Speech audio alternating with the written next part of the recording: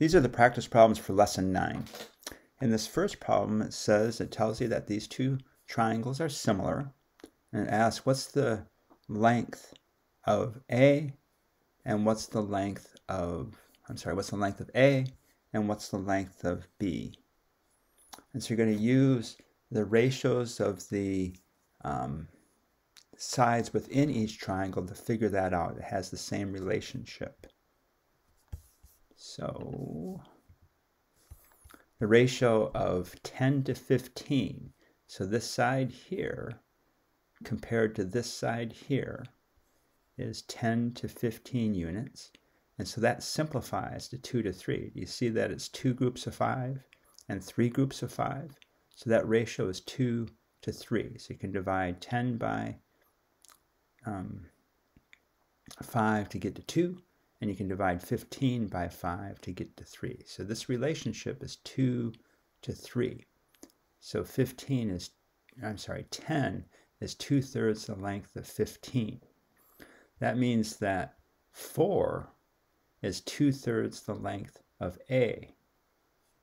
So if you write down that ratio, so 4 to A is the same as 2/3. 4 is 2/3 the length of A. Well, to get to 4, you multiply 2 times 2 is 4. That means that you're going to multiply 2 times 3 to get 6. So the value of A is going to be 6 because 4 is 2/3 of A. 4 is 2/3 of 6 right here.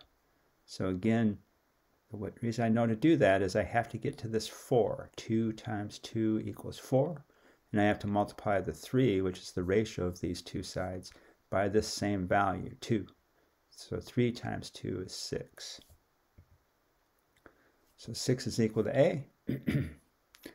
So now I can use this ratio, 6 to 9, to figure out B. Now it's true, I could have used 4/9, ratio 4 to 9 to figure out B. But it's a little bit easier ratio to work with, 6/9 or 6 to 9, because that's the same as 2 to 3. So see the 2 groups of 3 for the 6 and the 3 groups of 3 for the 9.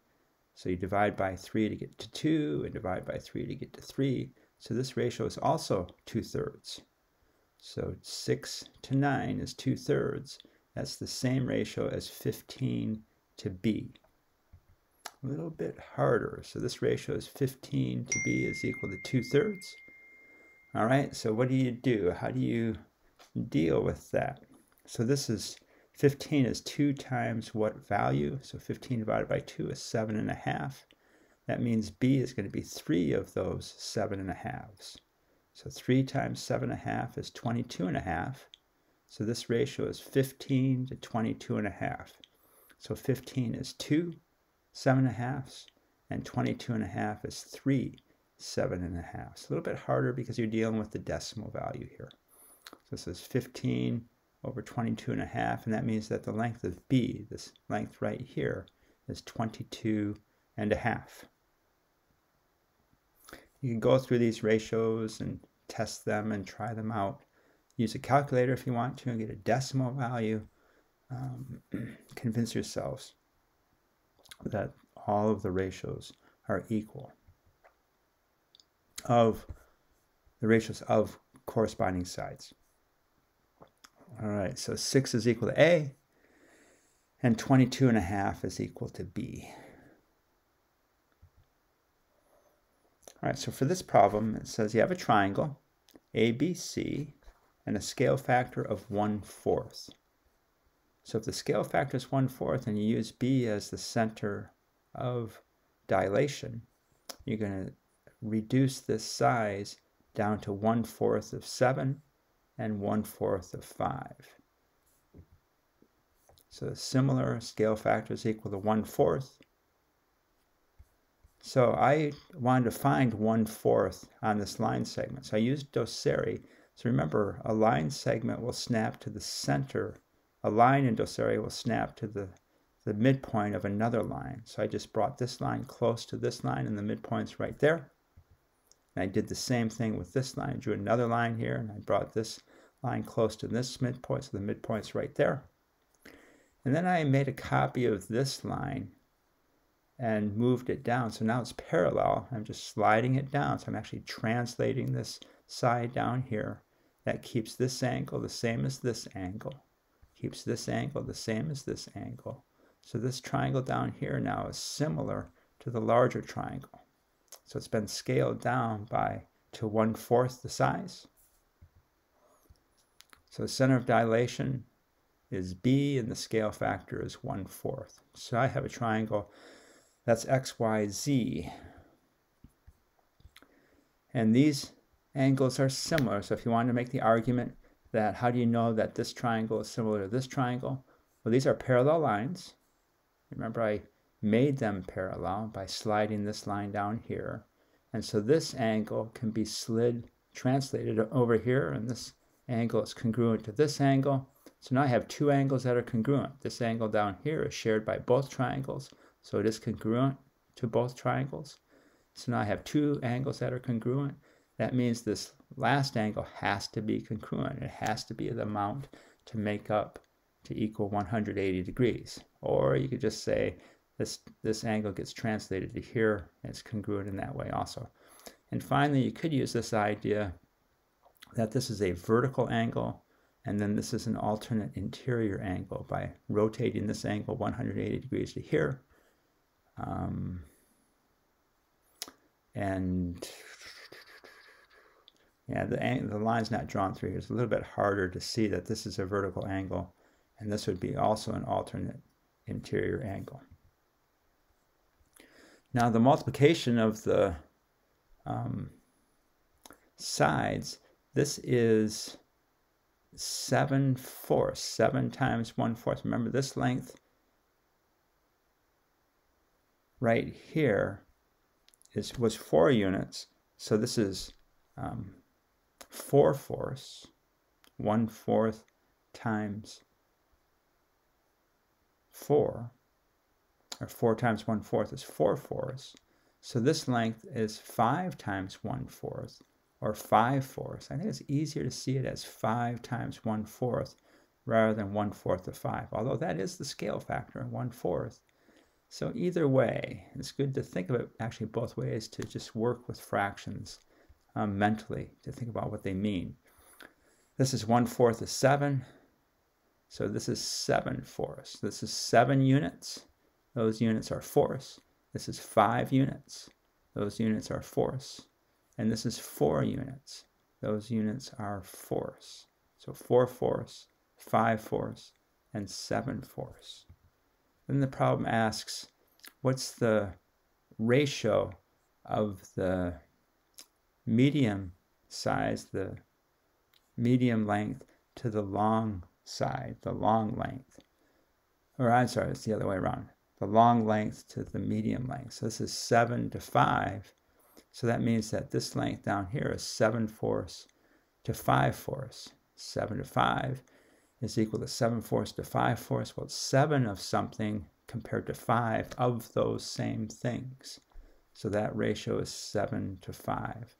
So these two ratios have to be equal.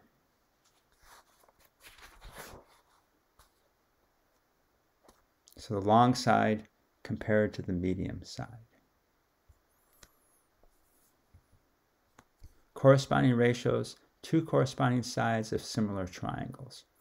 So this is the ratio of the long side to the medium side, and the corresponding ratio of the similar triangle is this long side to this medium side. Okay, the next problem. It gives you this triangle, and it tells you that these two triangles are similar. Well, you know that. These are, this triangle is just translated up this line to here. This has a 90-degree angle, 90-degree angle. This angle has to be equal to this angle. So these triangles have to be similar. And so the ratio of this short side to medium side is 7.5 to 9. That's the same as D to C. And it wants the value of D to C. Well, that value is equal to 7.5 to 9. It's that ratio.